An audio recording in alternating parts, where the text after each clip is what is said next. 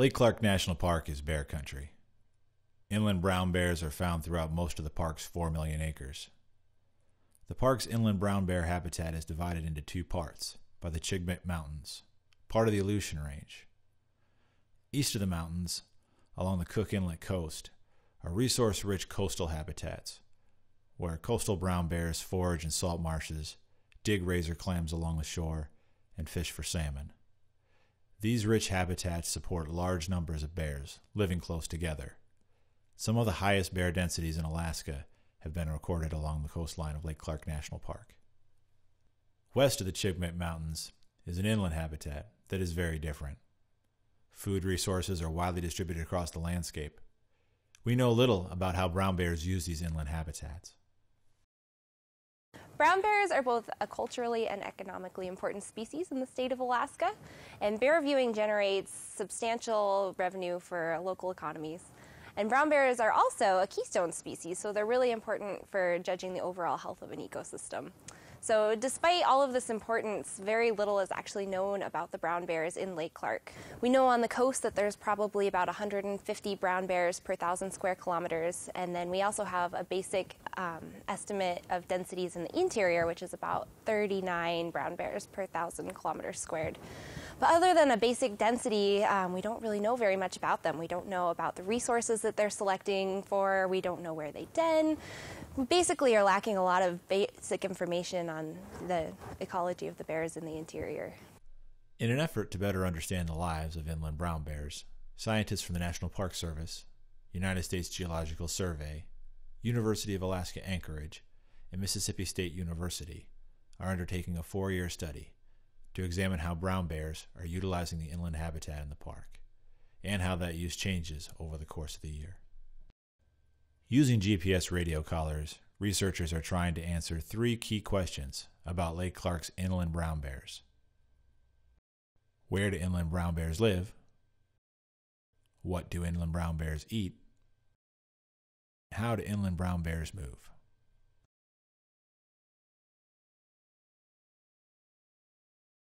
We're really interested in looking at the specific home ranges of different sex and age classes of bears, specifically looking at how male bears will use the landscape differently than female bears, and within females, are they using it differently when they have cubs of the year versus yearlings, and basically how they're using that in relation to other bears. We're also really interested in looking at what areas the bears are using specifically and what resources might potentially be in these areas to determine what is driving the movements of the bears. For example, are they moving long distances to get salmon? Are they staying in specific areas where they know there's a lot of good vegetation to eat?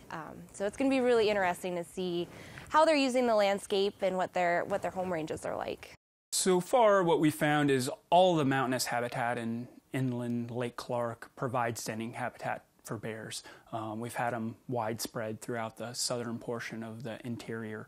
What's been more interesting is after they emerge from the dens in terms of the home range use for bears. So we've had some bears that have moved over 100 miles and had large home ranges, maybe up to 2,000 square miles, whereas we have other bears that have never moved greater than 10 miles from their den site, so have really small ranges, about 40 square miles. So they seem to be choosing and using resources differently, and that's reflected in kind of their home range size. Another component of that is we're really interested in looking at the behavioral aspect of denning. So if male bears and female bears are denning in different areas, and what's driving that. Specifically, are females with cubs denning in harder to get to areas that are high elevation, steep slopes in order to avoid predation on their cubs?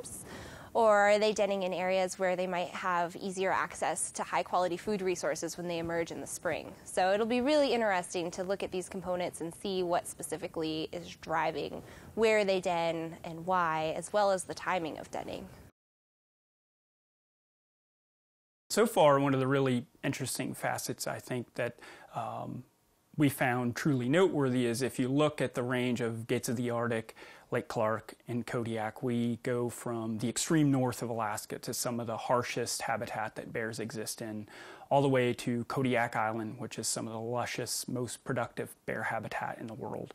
And within those, bears are obviously making a living. And what we found with Lake Clark bears is some of the bears are showing signs that they're diet composition is very similar to what a bear that lives on the North Slope would have. So primarily terrestrial prey and not necessarily that rich in salmon resources, having actually no to limited access to salmon.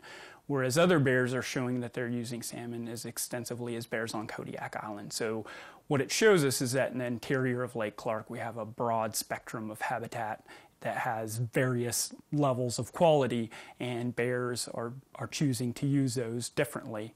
And what also is interesting is with location data we've collected since den emergence this year, we've seen that all the bears have salmon nearby. So the fact that some are choosing not to use salmon as a resource seems really interesting and kind of surprising.